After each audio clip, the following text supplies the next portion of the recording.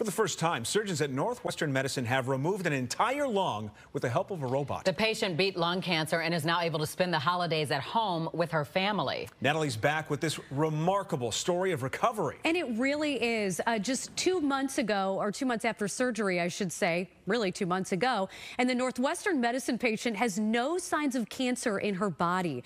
Tonight, she has a message for others who might be feeling a little bit off. Don't wait until you feel terrible to go in. I mean, everybody feels great until they don't. And when that happens, it's such a shock. 63-year-old McHenry County resident Kathy Schultz went to the emergency room in May thinking she had a bad upper respiratory infection. What doctors discovered was stage 3 lung cancer. So the machine's going to tell you to take a breath in and hold it? Even though she was a smoker, Kathy had never been screened for lung cancer.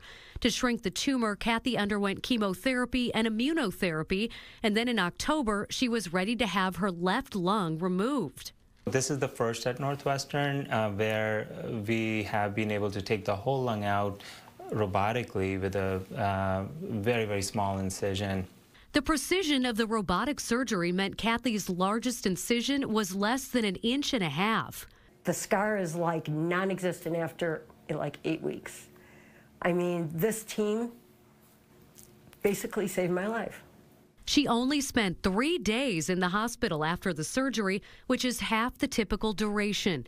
And now she is adamant about regular lung cancer screening. If this even saves like one person, if they listen to this and say that could be me, and they go in,